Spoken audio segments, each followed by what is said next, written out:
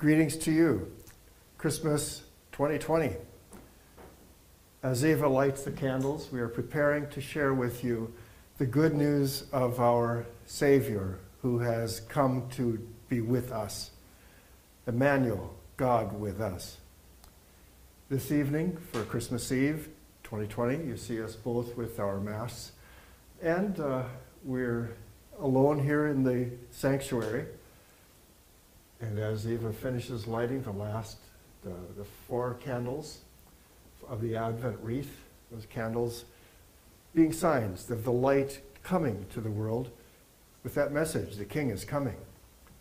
And now we will be with joy, sharing with you by the word of St. Luke chapter 2, and also the joyous songs of Christmas, the good message of our Savior who's come. And so, from myself and me, Eva, we rejoice to share this good news with you of our Savior's coming. From our bubble to yours.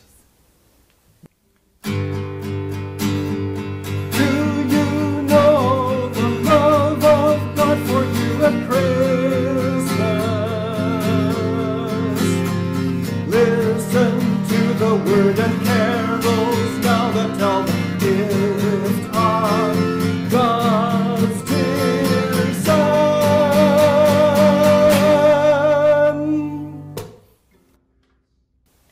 do you know the gift God gives you at Christmas? Do you know the historical account of the first Christmas and why the child was called Jesus? Listen.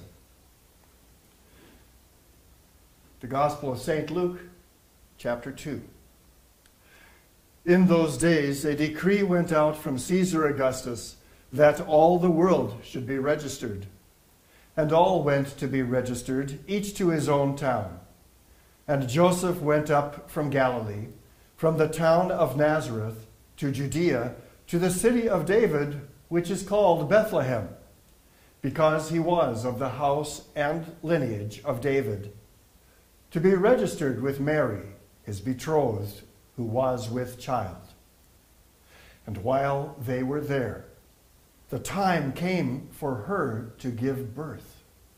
And she gave birth to her firstborn son, and wrapped him in swaddling cloths, and laid him in a manger, because there was no place for them in the inn. We sing the song, the carol, Joy to the World.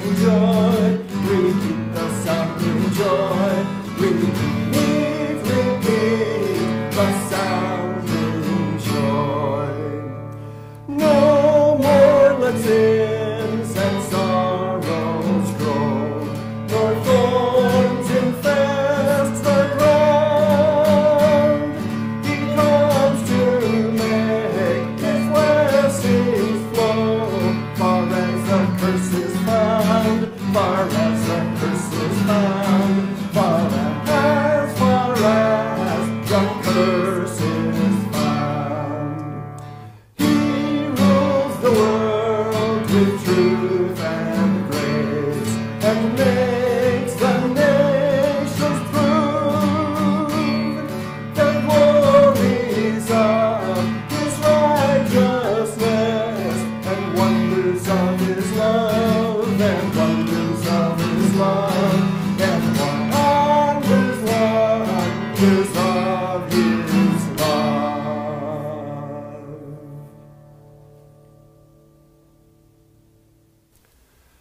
And in the same region, there were shepherds out in the field, keeping watch over their flock by night. And an angel of the Lord appeared to them, and the glory of the Lord shone around them, and they were filled with fear. And the angel said to them, "Fear not, for behold, I bring you good news of great joy that will be for all people. For unto you is born this day in the city of David a Saviour, who is Christ the Lord. And this will be a sign for you. You will find a baby wrapped in swaddling cloths, lying in a manger." And suddenly there was with the angel a multitude of the heavenly host, praising God and saying, "Glory to God in the highest, and on earth peace among those with whom he is pleased." We now sing the song, and you can join in. Hark the herald angels sing.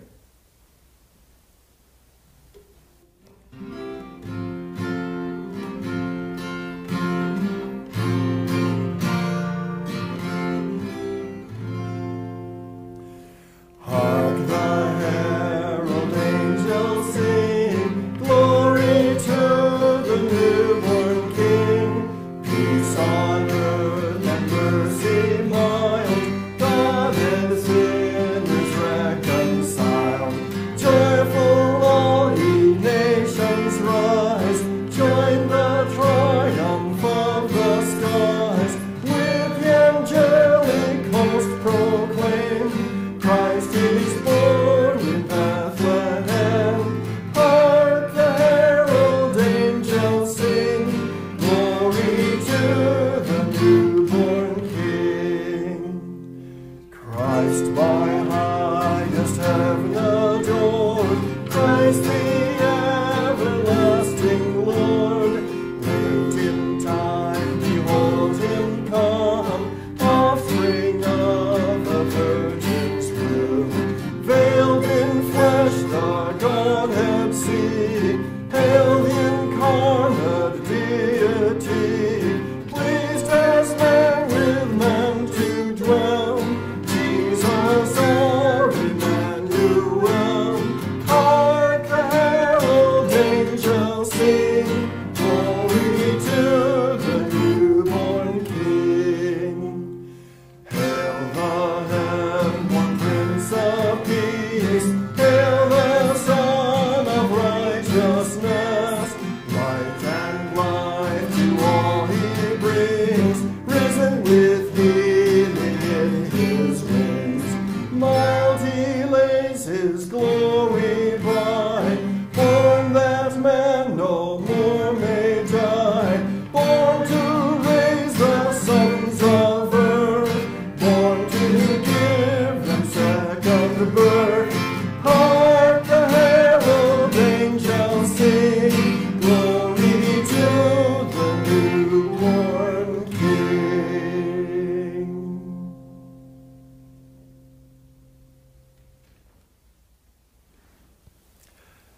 When the angels went away from them into heaven, the shepherds said to one another, "Let us go over to Bethlehem and see this thing that has happened, which the Lord has made known to us." And they went with haste and found Mary, Joseph, and the baby lying in a manger. And when they saw it, they made known the saying that had been told them concerning this child. And all who heard it wondered at what the shepherds told them. But Mary treasured up all these things, pondering them in her heart. Now let's sing the carol, "What Child Is This?"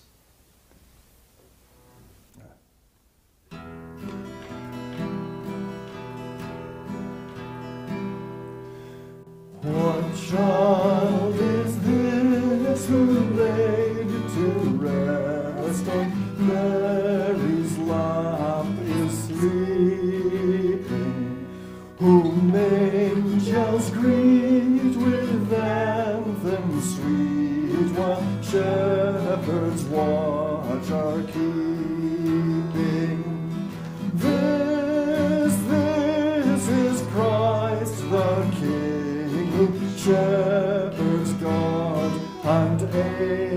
shall sing. Haste, haste to bring him, Lord, the babe, the Son of Mary.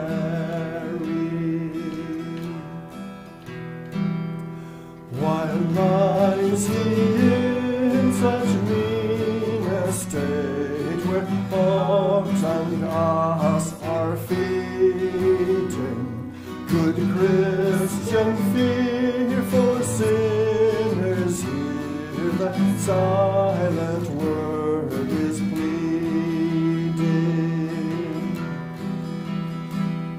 Nail, spear shall pierce him through, the cross be borne for me, for you. Hail, hail, the Word made flesh, the babe, the Son of Mary.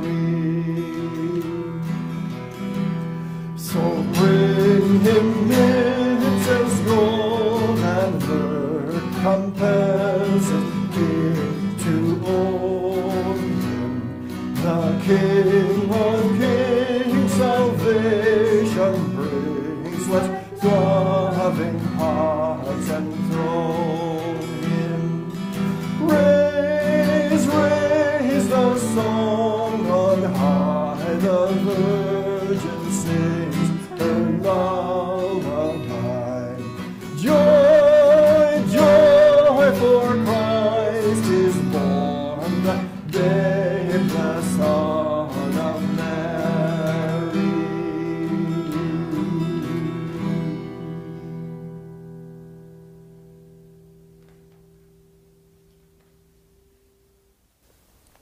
And the shepherds returned, glorifying and praising God for all they had heard and seen, as it had been told to them. And at the end of 8 days, when he was circumcised, he was called Jesus, the name given by the angel before he was conceived in the womb. She will bear a son, and you shall call his name Jesus, for he will save his people from their sins. Matthew 1, verse 21. We now conclude with the joyous song, Go, Tell It on the Mountain.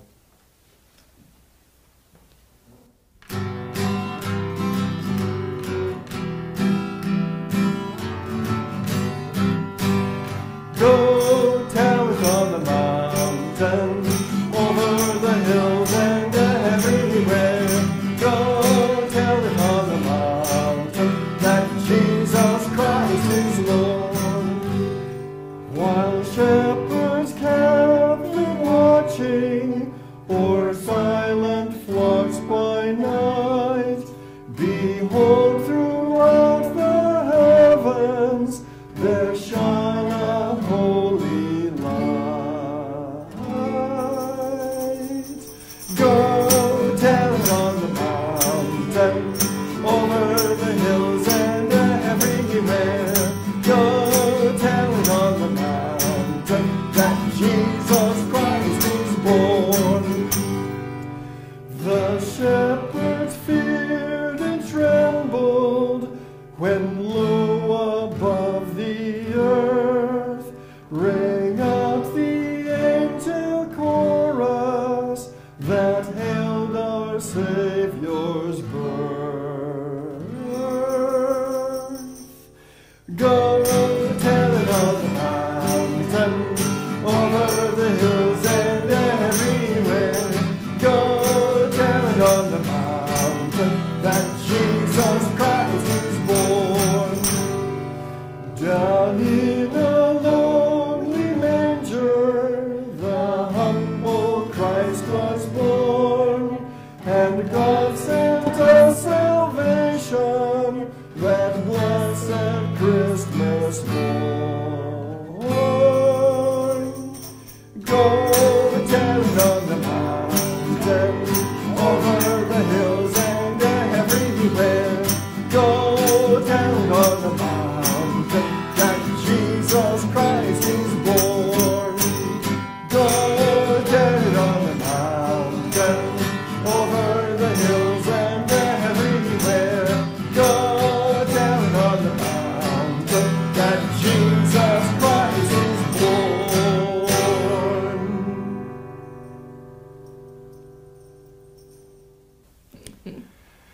Well, Merry Christmas, Eva.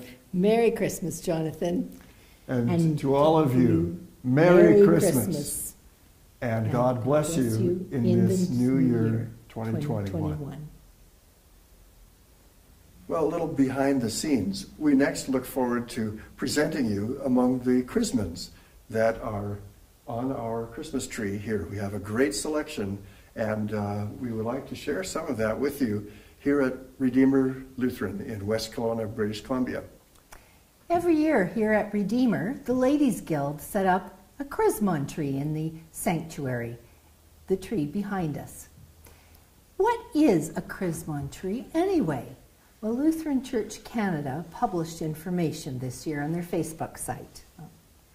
A Chrismon tree is an evergreen tree often placed in the chancel or nave of a church during Advent and Christmastide. The Chrismon tree was first used by North American Lutherans in 1957, although the practice has spread to other Christian denominations. As with the Christmas tree, the evergreen tree itself, for Christians, symbolizes the eternal life Jesus Christ provides. However, the Chrismon tree differs from the traditional Christmas tree in that it is decorated only with clear lights and chrismons made from white and gold material, the latter two being the liturgical colors of the Christmas season. The Chrismon tree is adorned with chrismons, ancient symbols for Christ or some part of Christ's ministry. The dove descending down, fish, Celtic cross, Jerusalem cross, shepherd's crook, chalice, shell, and others. Lawrence Hall Stuckey writes that because many symbols of the Chrismon tree direct our attention to the nature and ultimate work of Christ, they can be helpful in calling attention to Advent themes. Some of the LCC Chrismons are 25 years old. The Synod Christmas tree tradition began in 1995, the year LCC moved into our own building. The lit up and symbolically decorated tree in the windowed lobby shone out onto Canada's Highway 1, aka Portage Avenue in Winnipeg. It was flood lit at night to draw attention of passers-by. Eva has just picked one of the Chrismons that is alike to the one on the website from Lutheran Church Canada. This also has the two colors, the gold and the white, the liturgical colors for this season of Christmas. This, of course, would be of the Holy Trinity, both the circles which intertwine as well as the triangle. One God in three persons. And with that in mind, we'd like to share with you a little more from our tree here at Redeemer in West Kelowna. As we get closer to the tree, you can also note the white and gold theme on the sanctuary pyramids on the altar. At the top of the tree, we have a Christmas star. White and gold are the color of Christmas and Easter. Here we have additional colors, as you see. The Chrismons are based on themes and symbols significant of Christian faith and the nature and character of Christ and his life's purpose to redeem all people. Both symbols symbolize his church. Moses gave the 10 Commandments, which Christ fulfilled. Here, of course, we have the manger, and the IHC, as it looks, is actually Iota, Eta, and Sigma, the first three letters of Jesus' name, Jesus, which means Savior. Alpha and Omega, the beginning and the end. These in particular, also the crown, describe the divinity and authority of Christ. The star that shone the way to where the child lay in the manger. Here, a Chi Rho, those are the first two letters of the word Christ, the one anointed for the purpose of saving this world. the shell, and also, of course, as we saw before, the chalice, bread and wine, show the means of grace. The shell, holy baptism. The host and chalice, the body and blood of our Lord in his supper. So God not only came in the flesh that first time as a little baby to the heralding of the angels. We got a few different angels.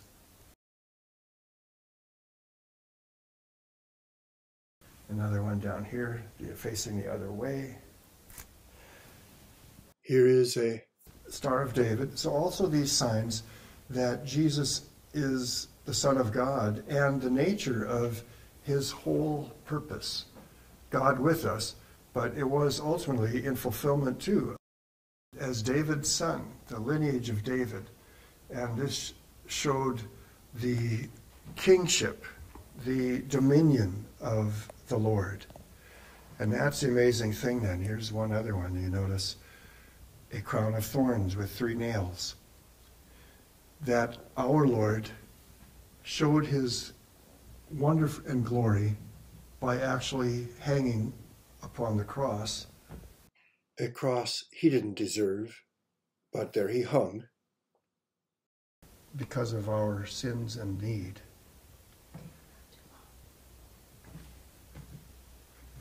Also a lamb.